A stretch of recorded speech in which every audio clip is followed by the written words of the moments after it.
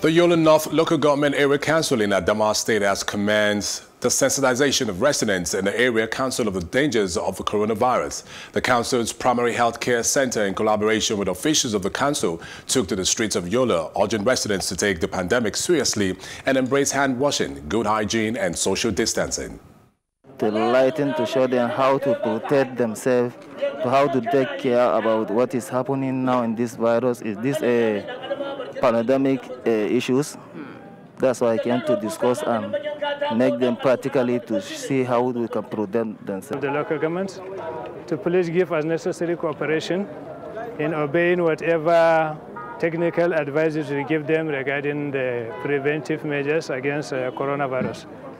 Things like keeping indoors during the lockdown, keeping safe distance between when they sit together, washing their hands with soap and water, using masks if possible, or trying to block the nose during sneezing and other measures.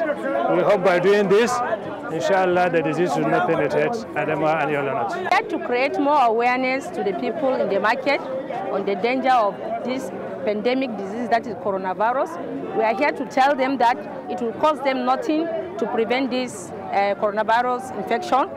All they need is water, soap to wash their hands. We will appeal to the people to use the way our leaders are using to educate them, to use this so that we can be safe in Adamawa State.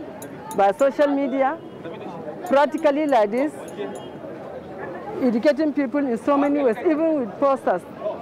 So these are the things that the government and the agencies are trying to educate people with. My call to our people is that please, they should make use of what is now going on by educating them. If we stay at home, we stay safe.